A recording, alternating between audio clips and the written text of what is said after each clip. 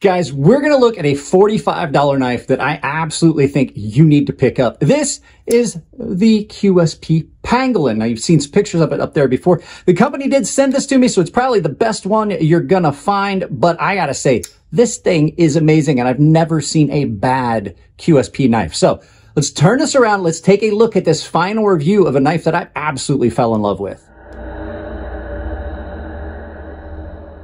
Guys, I have not shot the intro for this yet, but I'm going to have to say, I'm probably going to tell you that this is probably about the best $45 you're ever going to spend. QSP sent me a whole box of knives. We are getting around to some of them.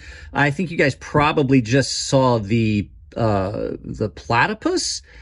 This is the Pangolin, and I gotta say, of all the knives they sent me, I think this is my favorite. This is a $45 budget knife in D2 steel that absolutely just kicks the crap out of much more expensive knives. It's a very tactical style knife. So, this is the full final review. I'll put a spec sheet up here, and we're going to do some quick size comparison. Your first knife for size comparison is going to be another knife that I've absolutely fallen in love with. This is the Spyderco PM2 in S90V that I redyed. You can see this is not a small knife. You're getting a big knife for $45. Your next knife for size comparison is the Benchmade 940. You can see this is not a small knife, and a lot of you guys are going to know this for a size comparison. This is not the mini. This is the full-size 940. And then your final knife for size comparison, as always, Chris Reeves Benza large 21. And as you can see, this is a good bit bigger. And the thing is, you've got a big curvature, which makes this knife actually feel much larger. So let's get this out of the way and let's talk about this awesome knife. All right, so let's tear into this. So now, I have to admit that the materials on this knife are of a lower price point. So that's how you're able to get such a good knife for $45. But you're not giving up too much, because even though you've got some of the cheaper materials, you're still getting a good steel. D2 steel is still a good steel, G10, and you're still getting running on bearings, even though there's steel bearings and steel D10. So I've had a lot of knives that run on steel bearings, and they're great. I don't have an issue with it. I have some $500 knives that run on that. Now, D2 on the blade here, done really, really well. They've done a very good job with the grind on this. It is dead center ground. There are no grind issues. It comes down to just about a Goldilocks zone edge. It's a little thicker than some of the other knives I own, but it still transitions down nice. And it's in one of those unique squat kind of leaning into the cut kind of angles. You can see there from the pivot over. When you're doing a push cut, you've got a very good angle. When you're doing a draw cut, you've got a very good angle. It keeps it aligned with the cut really well, and it maximizes what you can do without having to flex your wrist as much.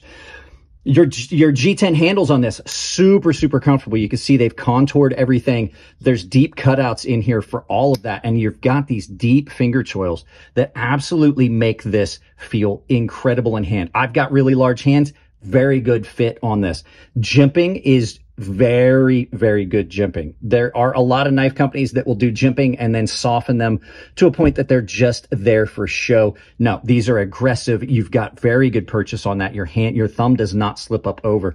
They did not put any jimping on the flipper tab, which means that when you are down in here and pushed up against that it's a very comfortable grip, and you don't have a hot spot.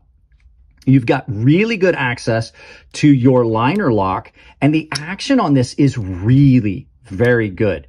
It is flipper tab only. There are no thumb studs. So you've got really good flipper action. That gives you a very clean look on this blade. The swedge on this gives it I'm going to say it gives it a tactical look, which I would say this is more of a tactical style folding knife. In hand, you can see how this comes down. Your thumb goes there. The palm of your hand goes here. You've got this swell with that curvature, and it just gives you a very good platform. It is really nice. I like how that sits in your hand like that. It is a grip that I absolutely love. It is one of the best feeling knives in hand I've had come in a while because of that. So you've got that right there. You can just see how it drops in. So cutting with this has been less fatiguing than a lot of knives. It's fairly broad. It's fairly thick. So you got a broad blade, broad handle, and it's still nice and thick, but everything's been contoured to the point where it just kind of melts into your hand. It does not feel like it's as big as it feels big. It feels big, but it also is positioned where you don't have an issue with it being a big knife. You're looking at, you saw it on the spec sheet, but you're looking at 8.5 inches overall. It doesn't feel that big. It's very easy to manipulate. You can do detail close up work and not necessarily feel like you need to get up on it any further. So the lack of a forward finger choil, you're not really out of sorts without it. And it's an attractive knife. You're not giving up anything. This is a really nice looking knife. It comes in a couple different colors. It comes in black and green. The pocket clip on it, nice pocket clip. It's not a deep carry, but it is definitely comfortable in and out of pocket, and it does not pose a hot spot at all. It is a well done pocket clip. And they've done a good bit of weight reduction in here, so you don't have a lot of weight. It's got a nice blade forward weight ratio where you're just at the pivot, like a little bit of balance forward of the pivot. I like that a lot. It's got a really good feel. You don't have to like eyeball where the blade is because of the way the weight is distributed. So now with everything, there are going to be some negatives. There are a couple negatives on this that I absolutely have to point out, but they're just minor things, and there's only a couple of them. So let's turn this around and look at the negative stuff right after you guys hear from Coffee Brand Coffee, this channel sponsor. Guys, there are few things I'm as picky about as my coffee, and I love to have the freshest possible coffee. So what better company than Coffee Brand Coffee that is providing you on-demand roasted coffee? They don't even roast the beans until you order your coffee. They're providing it on demand, delivered to your door, the freshest coffee possible. And because I'm picky, I've picked companies that absolutely support what I believe in. There is no chance that Coffee Brand Coffee is going to support causes that I don't believe in, because there's no BS, there's no politics, no activism dollars. They take all of my money and put it back into the company, and they take your money and they support channels like mine. So please go check out Coffee Brand Coffee. Coupon code Crazy Sharp, all one word, capital C, capital S, saves you 5% at checkout. Support the channel, support what they're doing. It's great. So there's not a lot negative to say about this knife, and one of them you guys are going to laugh when you hear me say it. So first things first, it is flipper only. Now, I do like flipper knives, but I like to have options. I like to be able to reverse flick. That is my favorite method. I think if they had put some thumb studs on this, you probably could have reverse flicked off of this, but thumb studs are another option. Some people like thumb studs better than flippers. Non-flipper knives have a very clean look. I like the option to have multiple. So I think that thumb studs on this would have been better.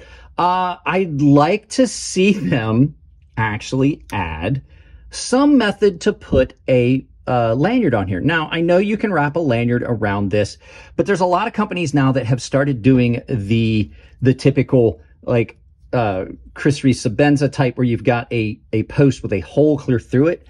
That absolutely allows you to have a nice clean look without a lanyard hole, but still have the option for a lanyard. I do know that people like lanyards, and some knives I do absolutely agree a lanyard works well on. And then the last thing, as much as I like this knife, these I could have done without the little speed holes, you know what I'm saying, the little grooves in it.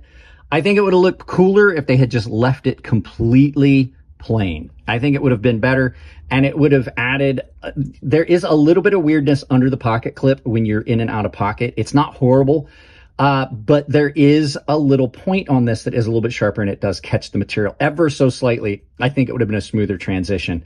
Other than that, you know, I'm not a big fan of green on knives. Like, I don't like green G10. This does come in a black version, so I can't really complain about that. But there is one last thing, and it's the transition.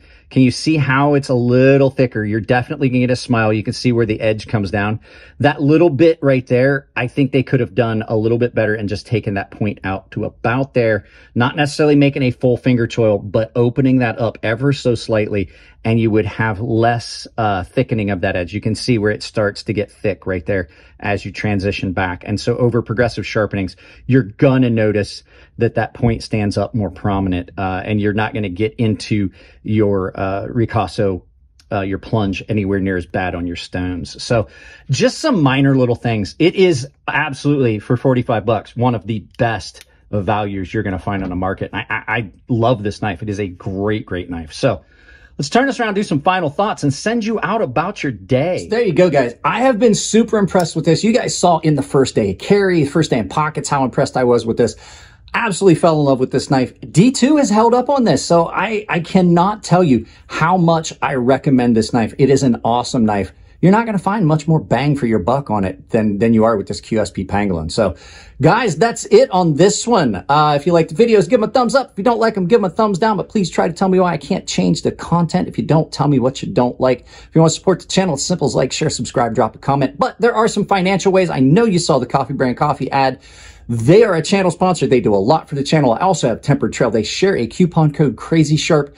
The Coffee Brand one, the Coffee Brand Coffee one, I absolutely recommend you use the link. It works better. The coupon code sometimes is problematic, so use my link down below. You take my link to my Amazon store. Take that link, pin it to your browser, use it for any Amazon shopping you want to do, because who wants to put on pants? You know you're going to shop on Amazon. You can do that from bed. And I have a membership. We all have fun in the membership on the Gilded server. Everyone has access to that. I do giveaways on the Gilded server for the baseline and premium tier members, and the premium tier guys have got access to a sharpening tutorial series here on YouTube behind the paywall. Guys, that's it on this one. I love you all. Keep it clean in the comment section. If it's your birthday, happy birthday, and I'll see you in the next video.